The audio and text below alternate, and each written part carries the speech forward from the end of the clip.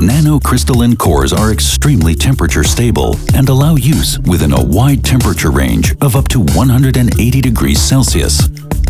VAC has mastered the rapid solidification process, where raw materials are melted at 1,300 degrees Celsius before being cast onto a cooled spinning copper wheel. The solidified material is then being caught and wound, followed by a subsequent heat treatment at around 500 to 600 degrees Celsius to achieve a nanocrystalline state.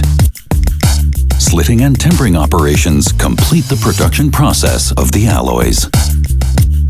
The strip material is then being wound and prepared for the annealing process, which defines the properties of the final core.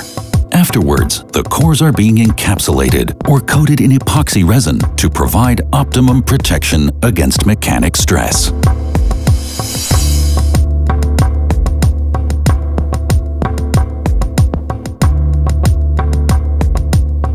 With VACs, nanocrystalline materials cores can be built in very compact designs, however, providing extremely high attenuation. In our daily experience with the ambitious and challenging projects of our customers, we determine that advanced materials are the key to progress. VACUUMSCHMELZE, advanced materials, the key to progress.